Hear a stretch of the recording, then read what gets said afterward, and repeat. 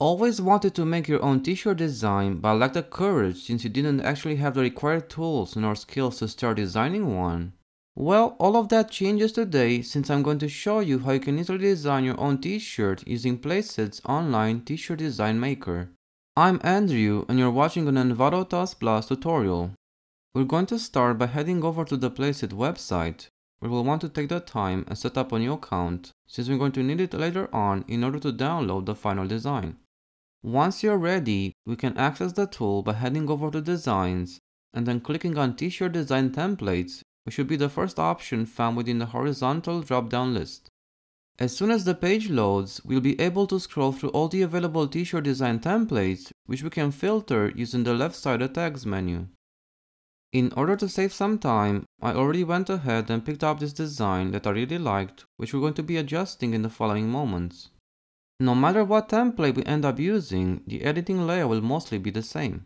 On the left side, we'll have all our text-related options, while on the right one, we'll find all the background and shape-related ones.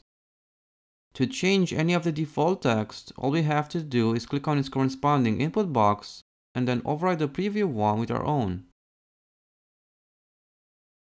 We can adjust any given text segment by changing its font and even its color using the underlying drop-down lists. When it comes to colors, we can either go with one of the predefined values, or we can click on More and define a custom one of our own.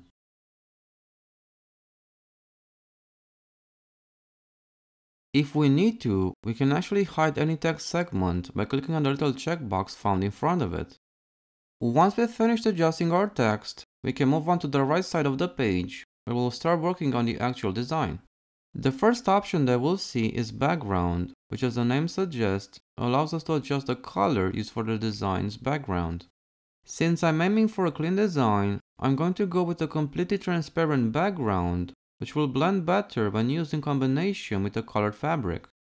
We then have main graphic, which allows us to adjust the color and symbol used for the main visual element.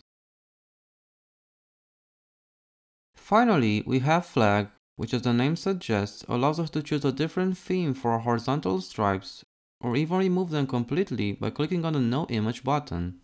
For the current example, I'm going to stick to the default flag since I really like how it looks.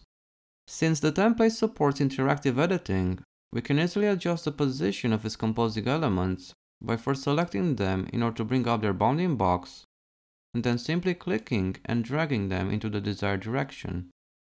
We can also resize them by hovering over their bounding box's corners and then clicking and dragging them either outwards or inwards depending on what we're trying to achieve. If for some reason we aren't happy with the adjusted layout, we can easily undo all the changes by using the Reset Layout button. Once we finish customizing the template, we can go ahead and download the resulting design by simply clicking on the Download button, which will charge us a small fee every time we use it. Now that we've downloaded the custom created design, we might be curious to see how it would look like on an actual t-shirt. Well, if we scroll down to the bottom of the page, we'll quickly see that Placeit gives us the ability to do so using its custom clothing mockups, which will give us a quick preview of our current design. If we want to explore the entire range of available t-shirt mockups, we can head over to the t-shirt mockup generator page, where we can upload our design and get a quick preview of how it would look like when applied to all the different mockups. Once we've found a design that we like, we can click on it in order to further customize it,